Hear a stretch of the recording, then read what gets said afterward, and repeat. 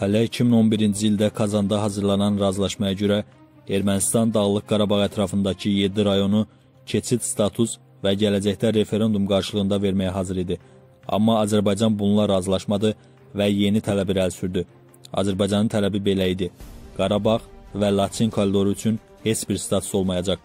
Konkret.az xəbər verir ki, bu sözləri Nikol Paşinyan sosial şəbəkə hesabında qeyd edib. Paşinyan qeyd edib ki, Şuşa məsələsi 2007-ci ildə razılaşdırılan Madrid prinsiplərində müəyyənləşdirilib. Bu sənədə görə keçmiş Dağlıq Qarabağ Muxtar vilayətinin əhalisi 1988-ci ildəki nisbətdə olmalıdır.